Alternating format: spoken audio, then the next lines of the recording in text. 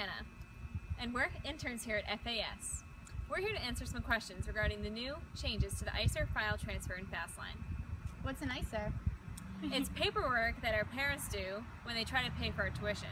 Pay? We have to pay to go to school? Yeah, but don't worry, we don't have to pay until we graduate and get jobs. Who knew we needed jobs? Anyway, here's what's going on in FastLine. On Monday, August 8th, the Transfer Files alert button will not show up unless you email or call us and tell us that you still need to transfer the ISIR files.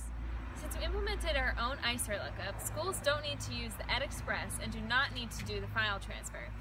So, if you still need the files for other third-party systems, be sure to call or email us to say that you need the transfer file feature. That's it for now. As always, we're here to help, at least for the next 3 weeks. After that, you can call Rhonda.